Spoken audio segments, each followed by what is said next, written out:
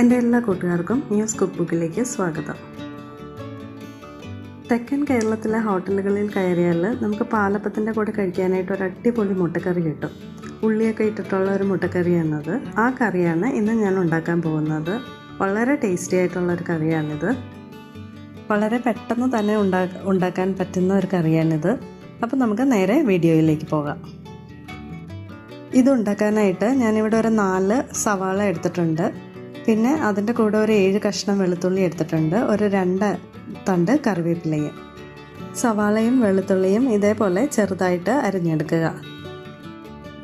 വളരെ പെട്ടെന്ന് തയ്യാറാക്കാൻ പറ്റിയ ഒരു വിഭവമാണിത്. അതുകൊണ്ട് തന്നെ നമുക്ക് ജോലിയുള്ള അമ്മമാർക്കൊക്കെ വളരെ ഉപകാരപ്രദമായിട്ടുള്ള ഒരു റെസിപ്പിയാണ്. ഇത് ഞാൻ ഇടയ്ക്കൊക്കെ വീട്ടിലുണ്ടാക്കാറുണ്ട്. അപ്പോഴൊക്കെ എനിക്ക് എൻ്റെ കുട്ടിക്കാലം ഓർമ്മ വരും. അപ്പോൾ നമ്മുടെ സവാളയും വെളുത്തുള്ളിയും എല്ലാം അരിഞ്ഞു വെച്ചു. ഇനി നമുക്ക് ഒരു പാൻ അടുപ്പിൽ വെച്ചു. അതിലേക്ക് ഒരു 2 ടേബിൾ സ്പൂൺ വെളിച്ചെണ്ണ ഒഴിച്ചു കൊടുക്കുക.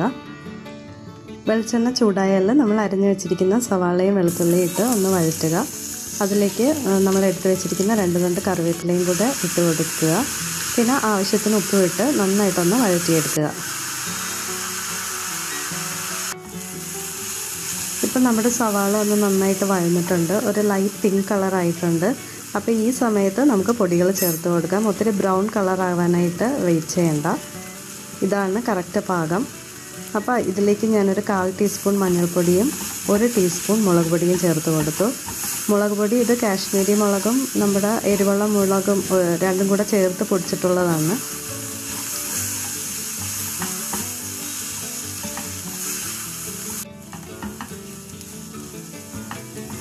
ഈ പൊടികളിട്ട് വഴറ്റി അതിൻ്റെ പച്ചമണമൊന്ന് മാറുമ്പോഴേക്കും നമുക്ക് ഇതിലേക്ക് ആവശ്യത്തിന് വെള്ളം ഒഴിച്ച് കൊടുക്കുക. അതായത് ആ ഉള്ളി ഒന്ന് വേകാനായിട്ട് അതിൻ്റെ മീതെ നിൽക്കുന്ന രീതിയിൽ തന്നെ വെള്ളം ഒഴിച്ച് കൊടുക്കുക. എന്നിട്ട് അടച്ച് വെച്ച് ഒന്ന് നന്നായിട്ട് വേവിക്കുക. അപ്പോൾ സവാള വേകുന്ന സമയത്തിന് ഞാനിവിടെ ഒരു 3 മുട്ട വേകാനായിട്ട് വെച്ചിട്ടുണ്ട്.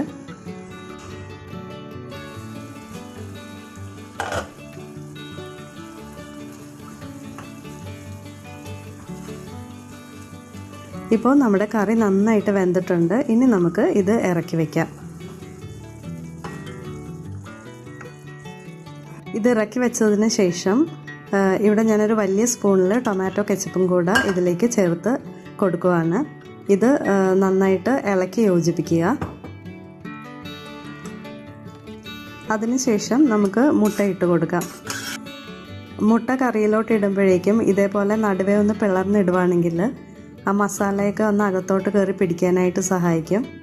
ഈ മുട്ടക്കറി നല്ല ചൂട് പാലപ്പത്തിൻ്റെ കൂടെ കഴിക്കാനായിട്ട് വളരെ ടേസ്റ്റിയാണ്. അതല്ലാതെ ചപ്പാത്തിയുടെ കൂടെയും കഴിക്കാൻ പറ്റും. അപ്പോൾ എല്ലാവരും ഈ കറി ഒന്ന് ട്രൈ ചെയ്യുക. ഇഷ്ടമായാൽ നിങ്ങളുടെ അഭിപ്രായങ്ങളും നിർദ്ദേശങ്ങളും കമൻറ്റ് ബോക്സിൽ ഇടാൻ മറക്കല്ലേ. Thank you.